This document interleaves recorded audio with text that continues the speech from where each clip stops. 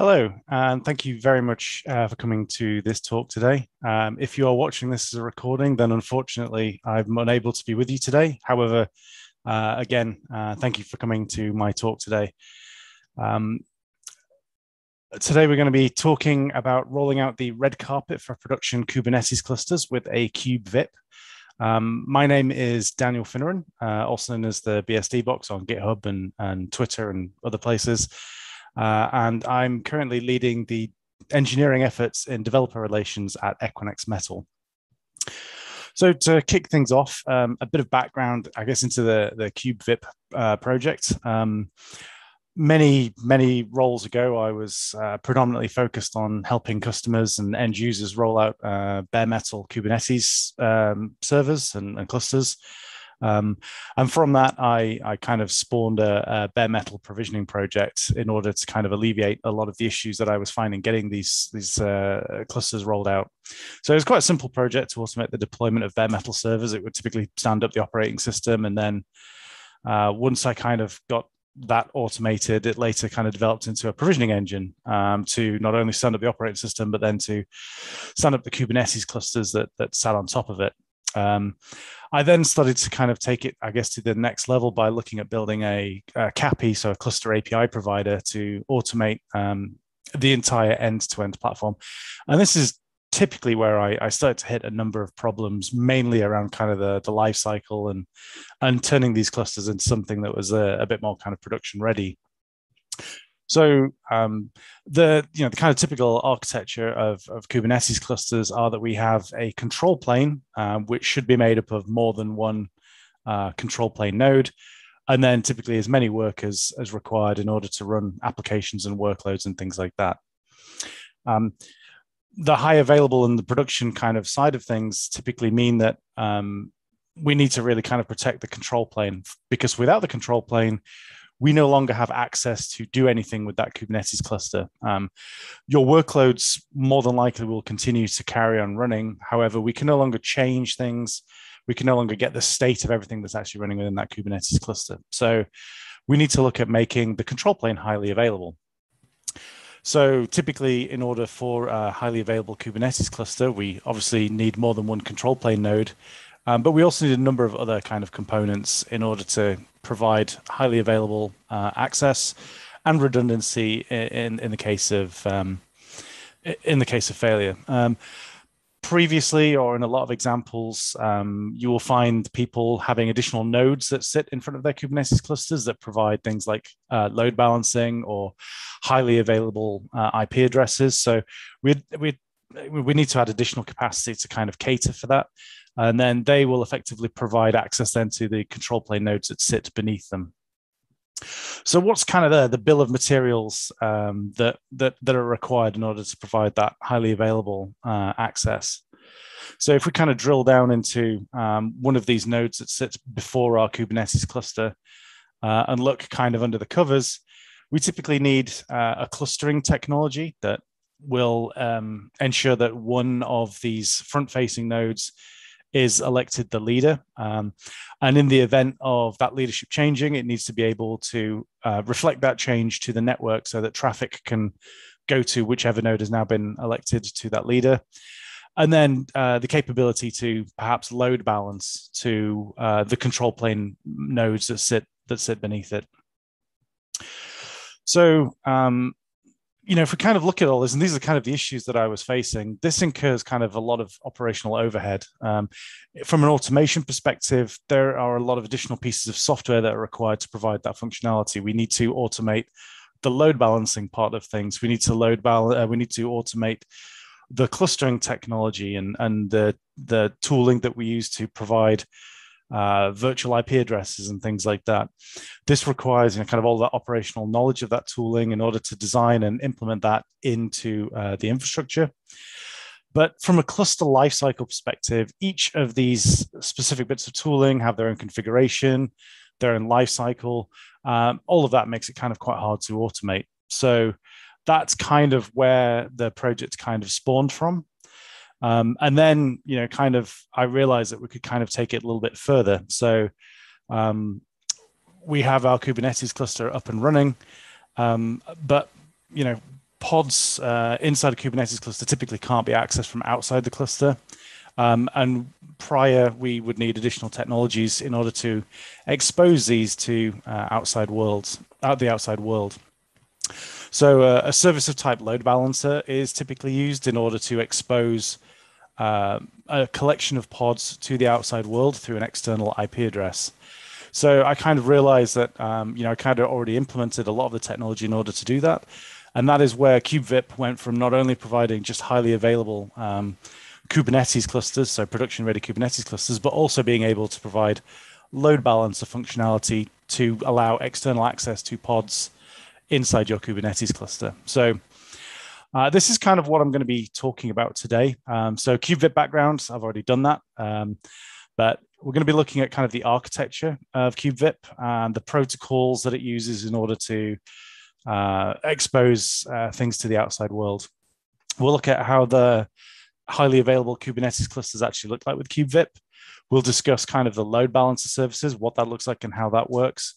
A little bit of the roadmap in terms of things that we're working on next, and then hopefully time for some questions.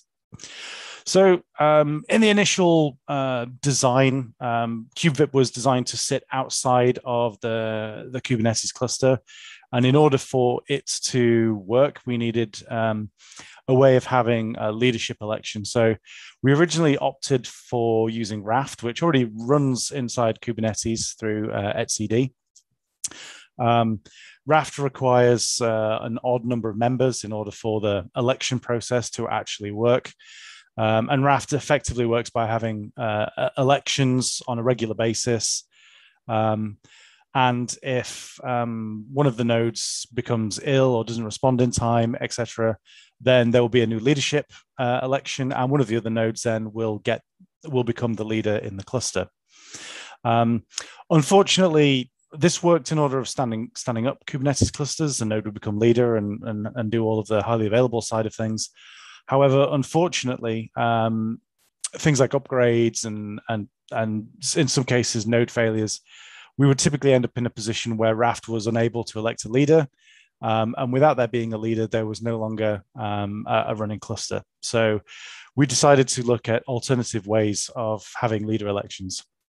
It turned out that there was an easy way of doing this. Kubernetes, the Kubernetes API, actually provides a functionality called leader election. So we can effectively make use of that in order to provide our leader election.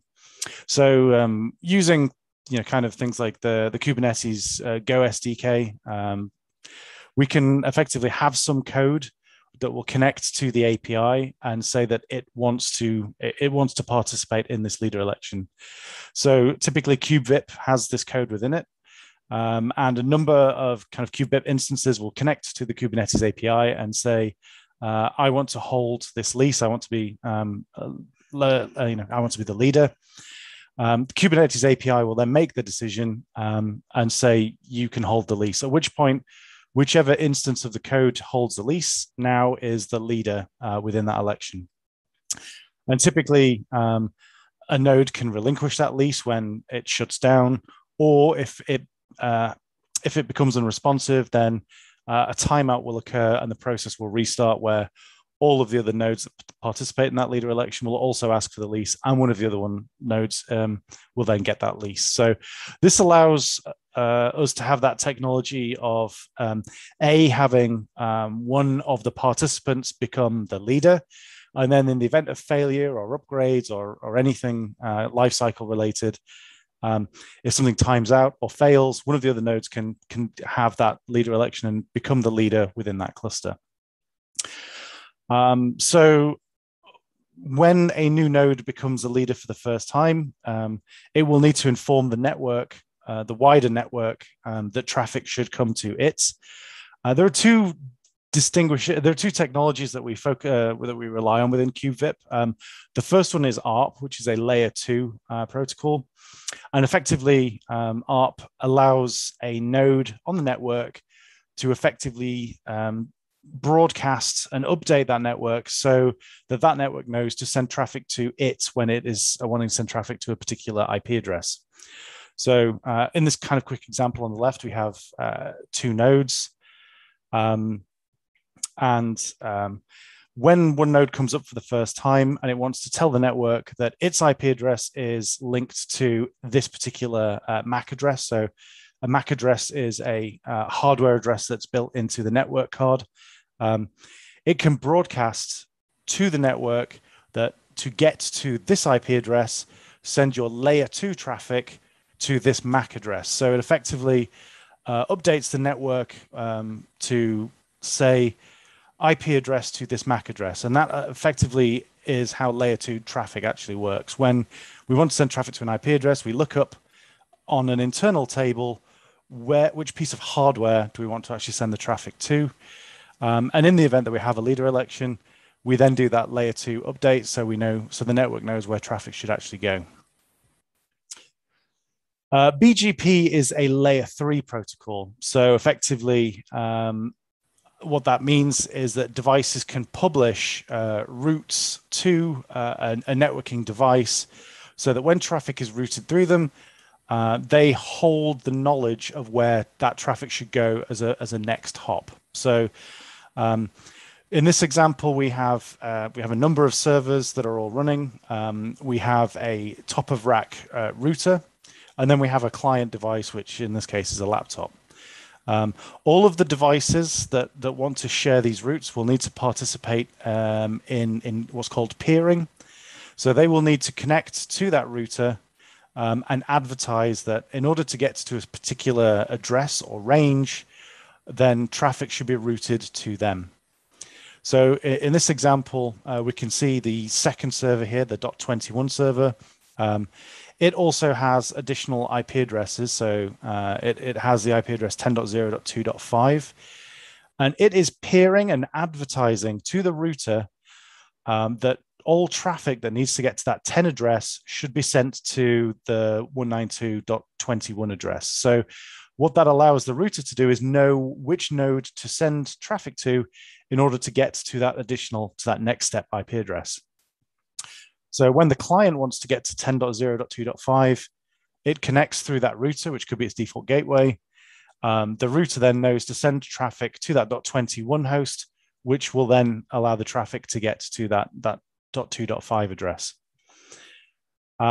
One additional benefit of BGP is that it typically offers load balancing out of the box via the router. So we can see we have multiple nodes all advertising that 10.0.2.5 address to the router.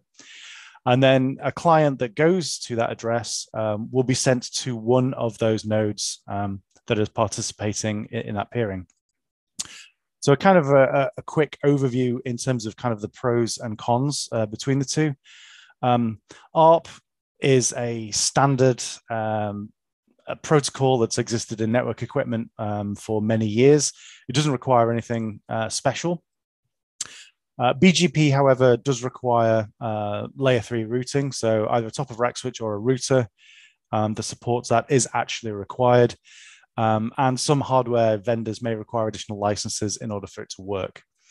ARP poisoning can disrupt a network. So ARP poisoning is where a malicious actor on the network starts advertising false IP addresses to false MAC addresses. And effectively what that would allow a user to do is to kind of black hole traffic. So for instance, I could tell everybody that in order to get to a particular IP address, they need to go to a fake MAC address, at which point people will start to see traffic failing because their ARP tables have been poisoned. However, BGP can mandate authentication, and you can have ACLs and rules on the routers, which would stop malicious routes being advertised.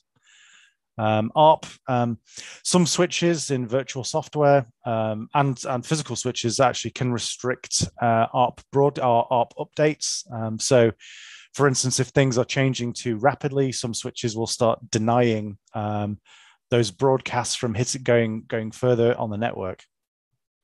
BGP, because it's layer 3, requires firewall access, possibly on a UDP port to the router. ARP is fantastic for small networks, doesn't require expensive or clever hardware, so is really good for edge and smallish network segments. Whereas BGP, ultimately kind of powers the internet. So we can kind of see how well BGP scales. So, we've kind of discussed the clustering technologies that power Kube-vip. We've discussed the networking protocols that we use to update the network and allow access into Kube-vip. We're going to discuss how you actually get Kube-vip actually deployed. So, using leader election as part of the cluster, as part of the Kubernetes API means that we actually run Kube-vip inside of Kubernetes now. So, Raft has largely been deprecated because it was deemed kind of unstable. Now we run Kubernetes as a pod inside of Kubernetes, which connects up to the API server, participates in leader election, etc. So 2 common methods, either a static pod or a daemon set. And both of those methods both come with their own unique quirks to a certain degree. So static pods. Originally with Kube-vip, I was using Kube-adm. Well, I still am using Kube-adm. But that effectively would come with a chicken and egg scenario in that Kube-adm init has a check which tries to connect to the virtual IP, this floating IP address, as part of the installation procedure. Now, what that means is that Kube-vip needs to be stood up and advertising this virtual IP address before the Kube-adm init fails. However, how can I deploy a pod to a cluster before the cluster's installed? And this is where kind of the static pod mechanism kind of came in. So what we can do is we can kind of simulate the behavior of Kube-adm init, in that Kube-adm init will effectively populate a number of manifests in the Kubernetes manifests folder. And then kubelet is effectively told to start up by Kube-adm init. And then Kube-adm init will start all of those static pods that are those manifests in the manifests folder. What we can do is we can add our own static manifest for Kube-vip inside the manifests folder before we do the Kube-adm init. And this basically allows Kube-adm init to sit alongside all of the control plane components, and Kube-vip will just start up alongside of all of those. So the API server will start, the schedule will start, etcd will start, and Kube-vip will also start at the same time, which means it can connect to the API server and it can expose that control plane IP address to the outside world. With a daemon set, that's much simpler. In this example, we're using K3S from Rancher. And with this, we've effectively given an additional piece of information, which is the TLS SAN line, which effectively means that K3S will add an additional control plane IP address to our certificates for the API server. So we can stand that cluster up, and then once the cluster is actually up and running, we can do a kubectl apply of the Kube-vip manifest as a daemon set, bring up those additional control plane nodes, and it will just scale across. It will come up and it will start advertising that 10.0.2.5 address as a highly available virtual IP address. So it really depends on, kind of the Kubernetes distro that you're deploying, or the installation mechanism that you're actually looking at going down.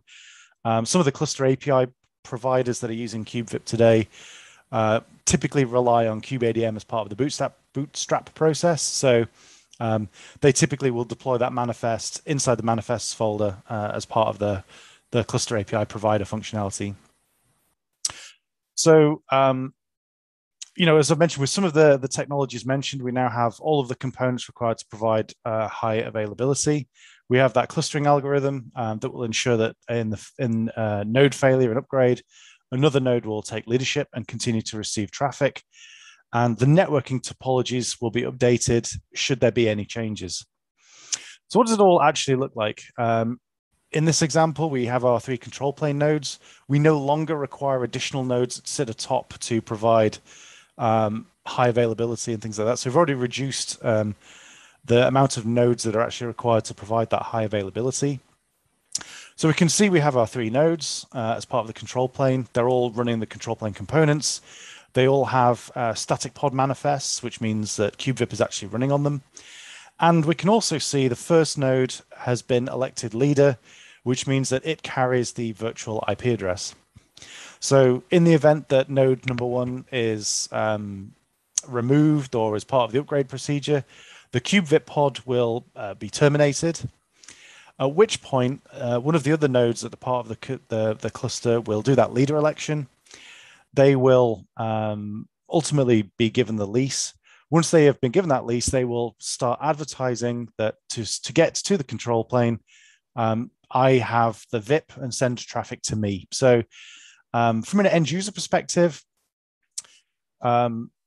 you may see one or two ping loss during the failover, but it is very quick. In some cases, almost instantaneous. The leader election happens as soon as the other node is removed, and ARP broadcasts will ultimately update the network immediately. From a BGP perspective, either a daemon set or we have static pods here.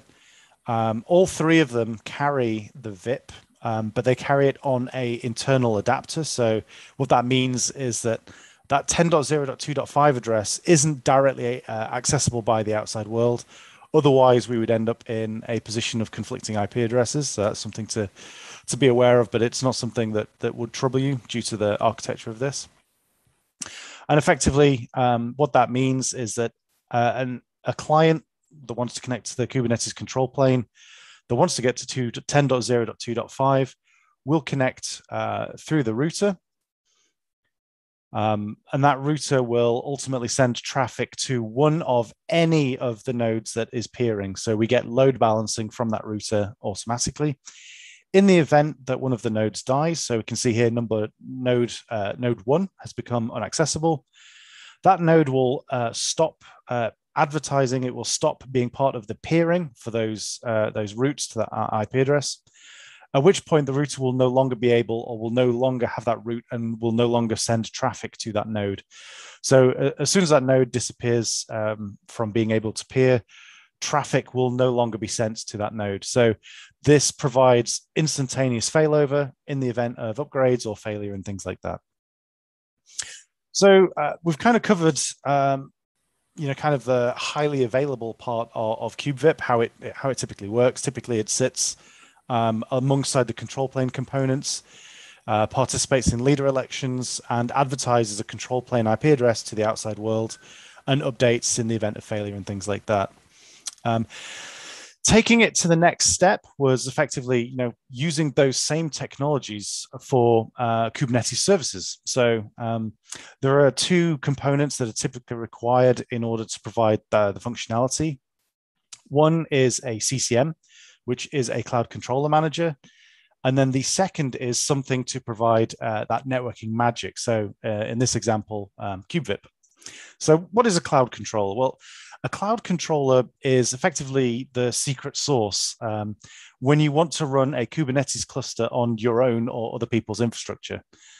So in most cloud providers, it provides effectively that translation layer between Kubernetes objects and the infrastructure where it's actually running. What does that kind of mean? It means that when I want to do something in a Kubernetes cluster, the CCM can kind of translate that into the infrastructure of where it's running. So for instance, on places like AWS or Google Cloud and other cloud providers, the cloud controller will allow us to speak directly to the infrastructure of AWS. So if I require an external IP address, an EIP and things like that, that cloud controller can speak to the AWS or cloud providers' APIs and get that bit of information for us that's specific to that infrastructure. So a CCM for your infrastructure is slightly different. Everybody, especially on-prem, has different topologies, different network ranges, different architectures and things like that. So your own CCM needs to be very flexible for a large number of different infrastructures. It needs to be configurable for different networks and network ranges. And ideally, kind of capable of plugging into things like existing IPAM or other infrastructure management tooling. So there is work that's taking place at the moment on the Cluster API project in order of having an IPAM controller, which typically would allow you to give it the knowledge of your network ranges, and it will provide IPAM functionality.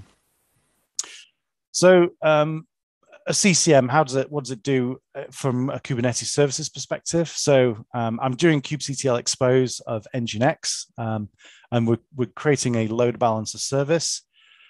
So if we look at what has been created here, we can do a get service and kind of describe it. We can see here that we have a service, but it has not been given a load balancer IP address. So as I was saying with an EIP from AWS, for instance, the CCM's role is effectively to be able to link the two together. So, kind of what happens here. So we have Kube-vip deployed on our workers. In this example, we could have it deployed as a daemon set or as a replica set tied to a specific set of nodes, for instance.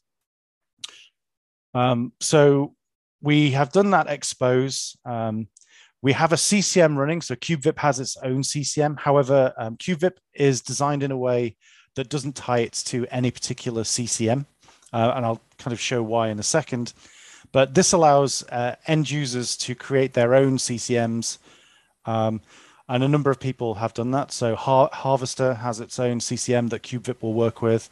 Equinix Metal has a CCM that Kube-vip will work with, and Kube-vip has its own CCM. And as mentioned, the CCM's role really is that link between the infrastructure. And when we're talking about load balancer services, here its role really is to just update the spec and give it that load balancer IP address. So how does Kube-vip actually work with that? Kube-vip has what's known as a watcher inside it, which is code that speaks to the Kubernetes API and can watch for changes of Kubernetes objects. When the CCM updates that load balancer IP address with an IP address for the network, Kube-vip will see that that IP address has been added to the service, and it will then use those technologies to advertise that to the outside world, so either through ARP or BGP. That means that any traffic now to that load balancer IP address will be sent to the Kube-vip pod, which will then hit the services network and be sent to the pods that are part of that service. So additionally, Kube-vip was then kind of updated to work in a hybrid mode, and this is mainly for kind of edge deployments. This allows Kube-vip to do both HA and services through the control plane. So they will all participate in that leader election for the highly available VIP. So traffic will go to the Kube-vip pods when trying to hit the control plane. But also when traffic is coming into a Kubernetes service, that traffic will hit those pods and be pushed onto the services network, where traffic will be then sent to those pods. So effectively, this allows us to not only do HA, but Kubernetes services on the control plane for kind of hybrid and small deployments. One additional feature that we added was DHCP load balancers. Again, this is kind of useful for edge deployments.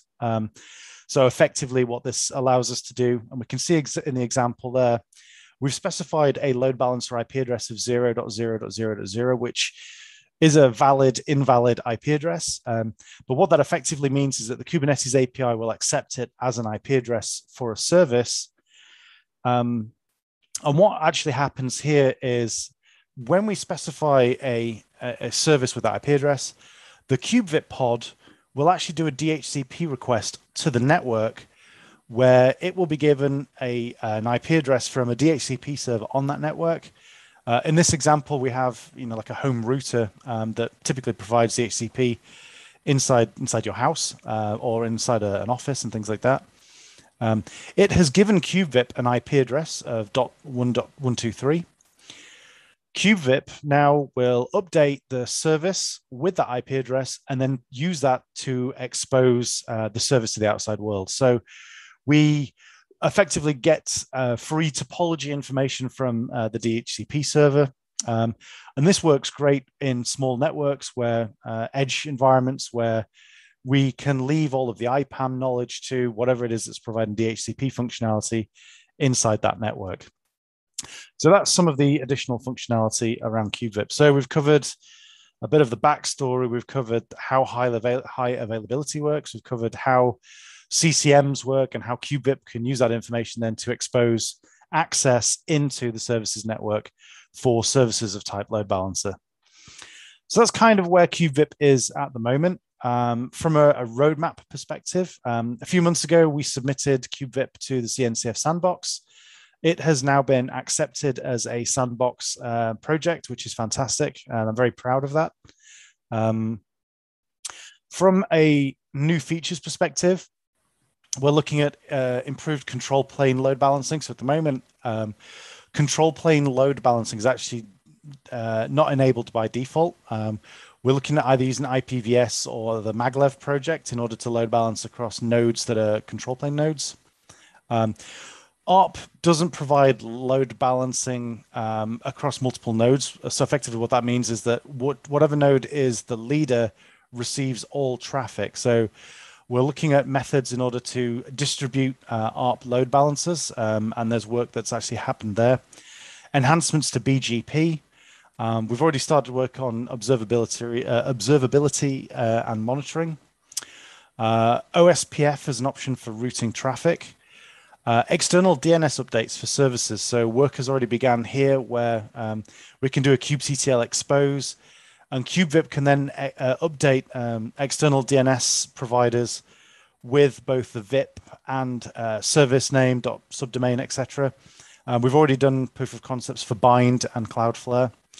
And then additional improvements around IPv4 and IPv6, and then a lot of work around documentation updates. So all of the documentation is at kubevip.io. Everything for code is all in the Kube-vip repositories.